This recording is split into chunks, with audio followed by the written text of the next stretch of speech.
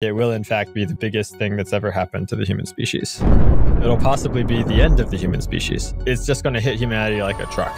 The president might not even know when the superintelligences exist. The company might not even know. They'll think, oh, there's this really exciting project where we've taken our latest coding model, we've had it do a bunch of AI research. Oh, whoops, superintelligence. Now it's taking control of everything.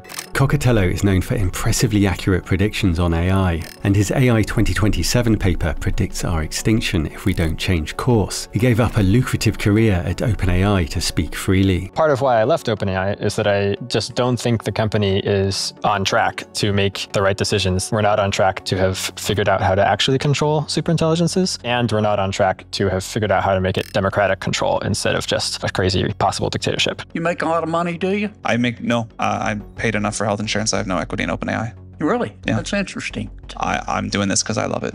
The sorts of things that we've just been talking about have been discussed internally at the highest level of these companies for years. According to some of the emails that surfaced, Sam, Greg, and Elon were all arguing about who gets to control the company. Part of the reason that we started the company was a fear that it would be contained in a single tech company. At least the claim was that they founded the company because they didn't want there to be an AGI dictatorship. The benefits of having these AI in the world get shared widely. They've been discussing this whole dictatorship possibility for a decade. We're going to build superintelligences that are better than humans at everything, and then they're going to basically run the whole show, and the humans will just sort of sit back and sip margaritas. Humanity is much better at regulating against problems that have already happened when we sort of learn from harsh experience. Part of why the situation that we're in is so scary is that for this particular problem, by the time it's already happened, it's too late. It does still give me nightmares sometimes. It's probably going to happen in my lifetime, maybe this decade or so.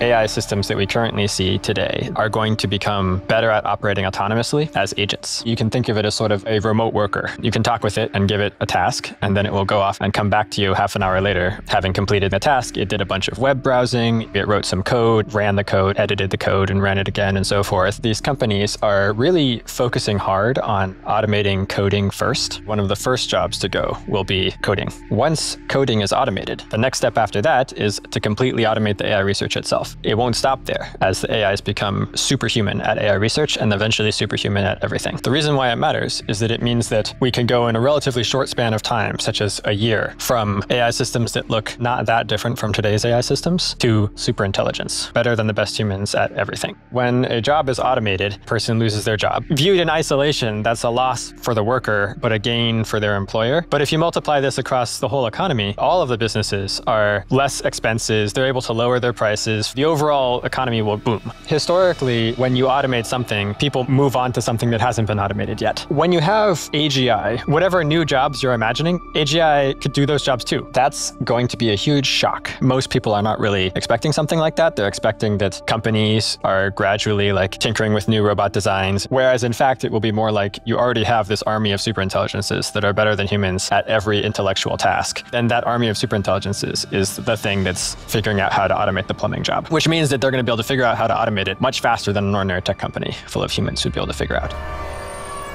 After the army of superintelligences is in charge of everything, it becomes really important whether they were actually aligned or whether they were just faking it. Unfortunately, it's quite plausible, and I would say even probable, that they will just be faking it, because our current techniques for understanding and steering AI systems are quite bad. They don't even currently work on the current AI system. Current AI systems lie and cheat all the time, even though they're trained not to do that. If the future paradigm looks anything like the current AI paradigm, we won't actually be able to tell what goals they actually have. We'll just be sort of looking at their behavior because we can't read and write to the goals directly. We are stuck on the outside doing this sort of behavioral training where we look at how it behaves and then reinforce it based on that. This is unfortunately what you're stuck with. But even if they are techniques that are going to work, you have to politically convince the relevant leaders. We could design our AIs in this way, which would make them really smart, really fast, or we could do this way, which is safer, but they're not as smart, not as fast. There'll be a whole series of choices like that. Part of my pessimism, I just expect them to basically pretty much consistently make the choice to go faster rather than the choice to slow down, because because of the race dynamics and because of the character of the people running this show. Basically, all the important decisions are being taken behind closed doors by CEO of a company, possibly in consultation with like the president's advisors who might be looped in, not in consultation with the scientific community or with the public. Of course, we don't tell people about what's going on inside our data centers with all the AIs automating the stuff. That would leak information to China, to our competitors.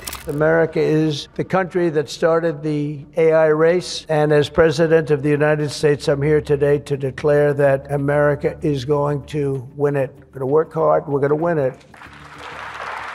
We made the guess that the company would basically be like, we are going to deliberately wake up the president, scare the president with all of these demos of crazy stuff that could happen, and then use that to lobby the president to help us go faster and to cut red tape and maybe slow down our competitors a little bit. You can imagine the companies trying to sort of keep the president in the dark. I do think that they could do that. Strategically, though, that would be quite risky for them, because if they keep the president in the dark about the fact that they're building superintelligence, if the president finds out anyway, he might be very upset at them and he might crack down really hard. To get him on their side, they have to make sure he's not surprised. Also, if they do get him on their side, they might be able to like actually go faster. They might be able to like get a lot of red tape waived. People ask about P-Doom. My P-Doom is sort of infamously high, like 70%. Part of the reason for that, I feel like a bunch of stuff has to go right. We can't just like unilaterally slow down and have China go take the lead. That also is a terrible future. But if we just go all out on racing, we're going to lose control of our AIs. So we have to somehow like thread this needle, pivoting and doing more alignment research, but not too much that helps China win. But then there's like the concentration of power stuff where like somehow in the middle of doing all of that, the powerful people who are involved need to like somehow negotiate a truce between themselves to share power and then ideally spread that power out amongst the government, get the legislative branch involved. Otherwise, you end up with like this horrifying dictatorship or oligarchy. Feels like all that stuff has to go right, but it's kind of rough. Technology is naturally a force that tends to create way more wealth, but really concentrate it. I think it'd be good to end poverty. Who controls the AIs and what goals and values does the army of superintelligences have? Unfortunately, right now, not only is it the case that CEO gets to decide, there can be literal hidden agendas that the AIs have. That's all fine and funny when we're just talking about chatbots. But if you have a literal army of superintelligences, it's deadly serious if the CEO can be giving orders to that army and nobody knows. Any version of one person is in control is really bad. There's an important concept, the resource curse. Applied to AGI, there's this version of it called the intelligence curse. Currently, political power flows from the people. Even dictators have an incentive to treat their people somewhat well because they depend on those people for their power. In the future, that will no longer be the case, probably in 10 years. Effectively, all of the wealth will come from superintelligences. It becomes an incredibly important political question of what political structure governs the army of superintelligences. How do we make sure that it's not like a handful of people in San Francisco making decisions and reaping all the benefits? Who gets to decide what those armies do? Well, currently, it's the CEO of the company. That CEO has basically complete power. They can make whatever commands they want. An analogy I would use, in many parts of the world, nations are basically ruled by armies, and the army reports to one dictator. However, in America, it doesn't work that way. We have checks and balances. It's not the case that whoever controls the army controls America. We can, in principle, build something like that for AI. We could have a democratic structure that decides what goals and values the AIs can have. What do you see as being a big challenge that we're facing as a society right now? How we deal with a world where the natural forces are for wealth to concentrate into the hands of a smaller and smaller number of people. An important thing that everyone needs to know is that these systems are trained, they're not built. And so we don't actually have to understand how they work, and we don't in fact understand how they work because they're smart. If they think that they're being tested, behave in one way and then behave a different way when they think they're not being tested. Like humans, they don't necessarily even understand their own inner motivations that well. Even if they were trying to be honest with us, we can't just take their word for it. If they were ordinary software, there might be like a line of code that's like, and here we write the goals. But they're not ordinary software, they're giant artificial brains. There probably isn't even a goal slot internally at all, in the same way that in the human brain, there's not like some neuron somewhere that represents what we most want in life. This is already happening. If you go talk to ChatGPT or Claude or whatever, they will often lie to people. There are many cases where they say something that they know is false, and they even sometimes strategize about how they can deceive. This is something that the companies have been trying to stop, but it still happens. The point is that by the time you have turned over the AI research to the AIs, that's when like the rubber hits the road, so to speak. None of this lying to you stuff stuff should be happening at that point. To the appearances of the people in charge, things will be going well. It'll seem like it's all systems go, let's keep going, let's cut the red tape. But really what's happening is that the AIs are just biding their time and waiting until they have enough hard power that they don't have to pretend anymore. At that stage, the arms race will still be continuing between the US and other countries, most notably China. We could start first with the case where they both have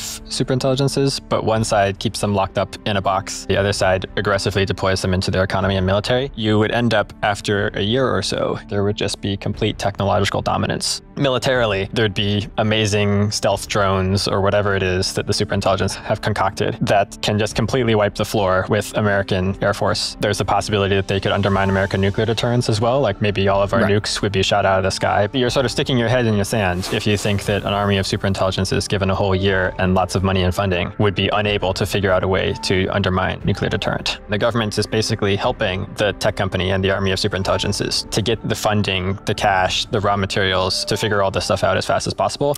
The superhuman coder milestone would be a 5x multiplier. The superhuman AI researcher would be like a 25x. As you ascend to higher levels of superintelligence, you get up to like 2000x multiplier. Take the situation where you have the superintelligence. Imagine somehow it was banned from doing AI research and you brought in the regular human corporation to like pick up where it left off. Then things would go 2000 times slower is the idea. Think about the smartest humans. Their brains are not very big. Their brains were not even trained on that much data. That proves that it's in principle possible to have, you can have a relatively small rack of GPUs running a simulation of a John von Neumann level intelligence, at least in principle. Also, the way that they can have many copies that then learn from each other's experiences. That's a huge deal. And then the army of superintelligences goes out into the economy and transforms it. It's going to be like getting hit by a truck in terms of the scale and rapidity of the transition. Think about the history of colonialism, and there might have been some parts where it was quite gradual. They set up trading ports, and then they gradually, like centuries later, this integrated society that contains a bunch of European settlers and also a bunch of natives. There were other parts of colonialism where it was like the Europeans came, they conquered, they brought their own people, they built their own cities, and then they just pushed the natives out of the land.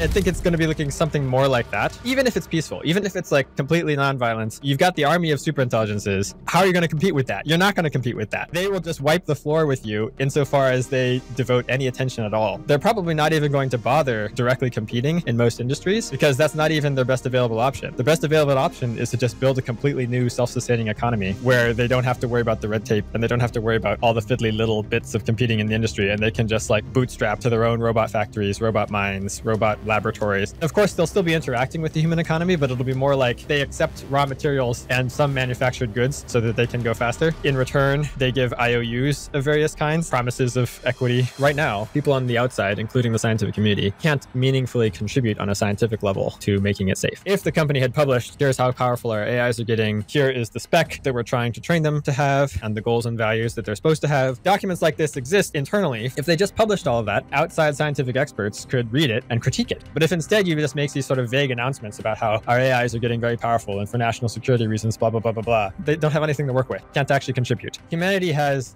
7 billion people in it, and maybe something like 700 people who have expertise in super alignment, 700 people who've like actually spent at least a year working on how do we understand, control AGI level systems and above, and maybe something like 70 people who are like really good at it. How many people are going to be actually at one of the companies? Each company has only a tiny fraction of those people. If there was transparency into what was happening, other groups like Congress would wake up and demand more answers. You'd be much more likely to get an actual easing up of the race conditions and a bit of a slowdown that enables more time to solve the technical problems if only people knew the stakes.